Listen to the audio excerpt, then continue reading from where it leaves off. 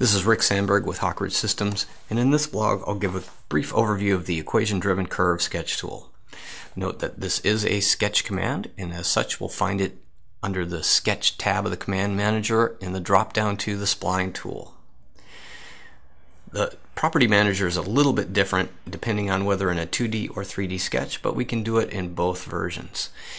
This should really be called an equation-driven spline tool because it has nothing to do with the curve entities we find under the Feature tab of the Command Manager.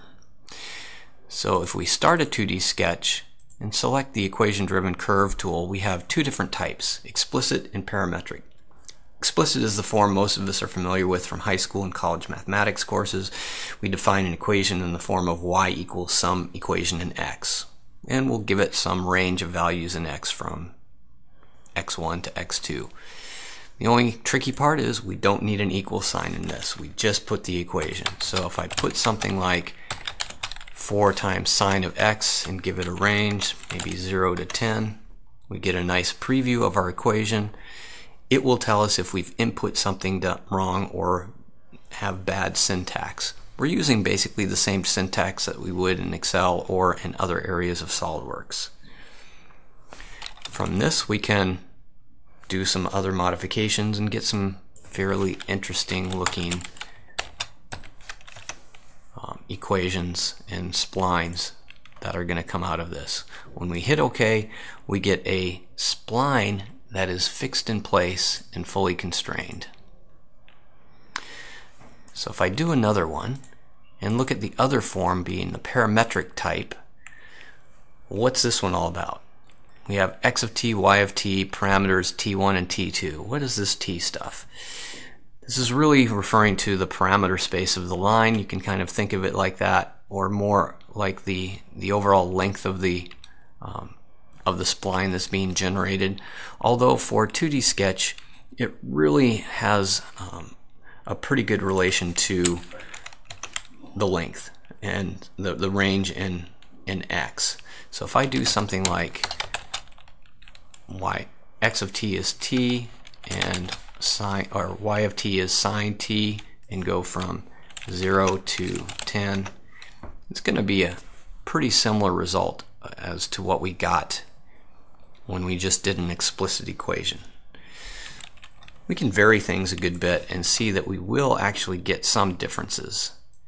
So let me input something a little more interesting into my x of t, something like 10 times exponent of minus 0.5 times t. So we get a very different looking form, but again it's generally going from x0 out to x10. So not too bad. We can fully understand that one again. Let's get even a little more interesting.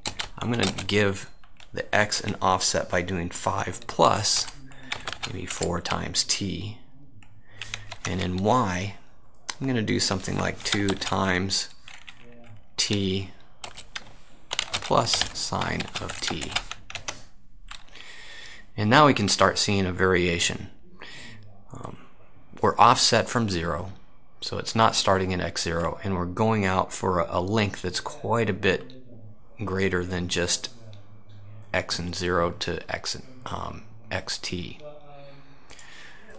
So it's related to our range in x, but it's not exactly the same.